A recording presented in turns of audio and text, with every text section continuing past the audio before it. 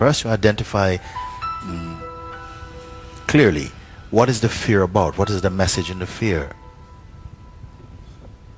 And it's a good point, because almost all the beings, the sentient beings, carry some fear. We have fear, some momentary, some ongoing.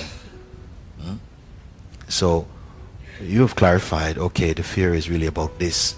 I say, watch it, be clear about it, be persistent and insistent in looking at what it is about. Because sometimes it feels like, oh, I can't see it, I can't identify it now, because the mind goes into fragmentation. It starts to show you an orange and all kinds of stuff. You see? So persist with it. And then gradually a kind of focus happens, and it becomes, things begin to pop up, and you think, oh my God, look at that. You know? All this is coming, stay with it. And as soon as it's emptied out itself in revelation, what it's about, then find out who suffers this fear, you see. On whom is it impacting? Who is damaged? To be very quiet. Use the energy and the presence of fear in the body. That's the smell. Sniff it out and go to the center. Who actually is affected, harmed by this fear? Be very quiet. Plunge inwardly and be quiet.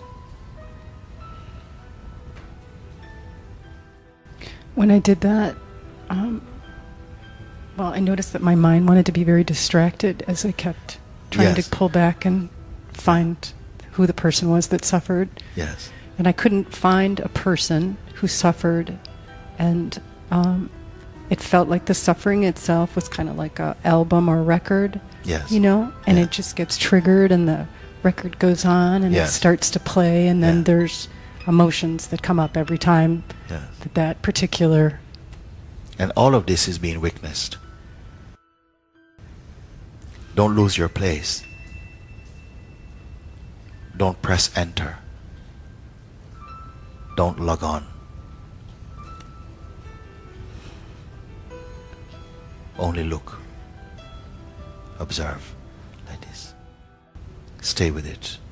There may come a kind of blurring, but you're still here. Even if there's blurring, there's still the witnessing of this.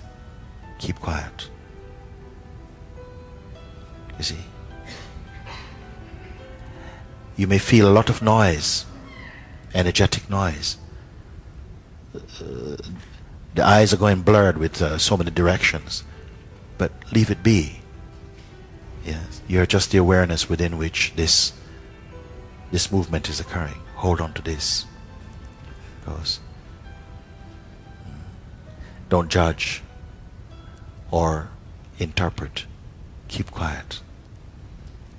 Because it is as though to judge feels natural, to resist, to identify with the actions and the reactions and the interactions is your duty. But now just watch, feel. Hand your existence to existence and keep quiet. Watch it.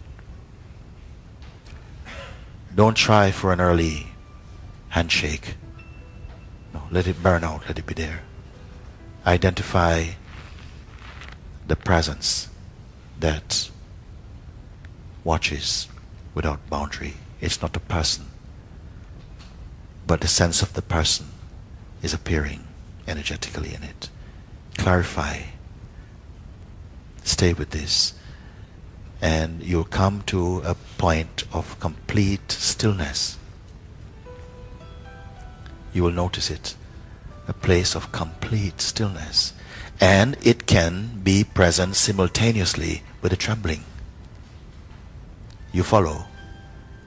Don't think, oh, that should go, and then, no, right there in the space, in that expanse, there is a stillness.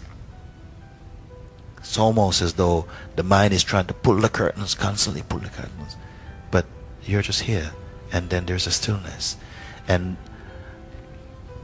the trembling, the shaking might still be in the body, the noise may still in the body, but it's okay.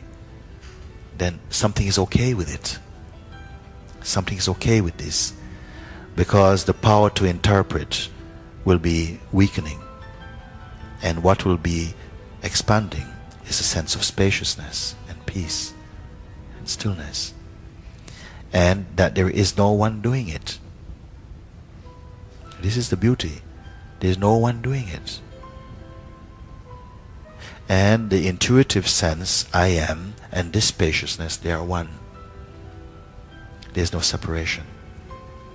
You will know this intuitively. It's not a mental working out. It is an intuitive insight.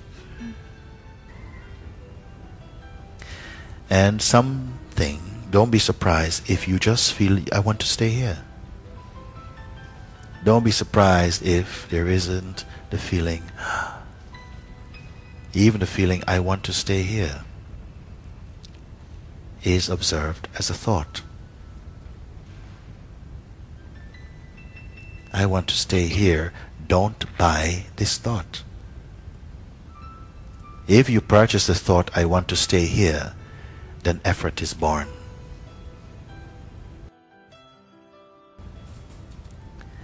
I want to stay here is a thought arising in here, in here-ness. How can I keep this is another thought. See it as a thought. Don't identify with this thought. If you identify with this thought, suddenly you come again into agitation and you've lost something. And all this becomes a memorable experience, which you can for the next 5 years be talking about that moment when everything fell away. How can I get back? And everything has changed. You've grown a beard. But still you're trying to get back to this point. Memory. But you're here. And this thought comes, how can I stay here? I'd love to stay here. It seems credible, honorable, noble, but it's just a thought. You are the here-ness. And that's a thought that in the past you have purchased thoughts like this and it's plunged you into a state of fragmentation, of pursuit, which is all imagined.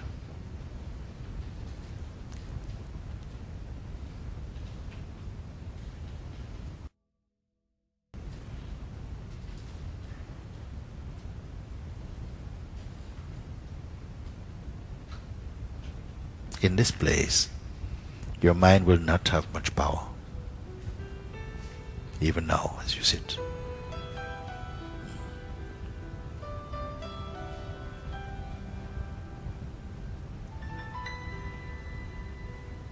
Because you're in your natural state of awareness.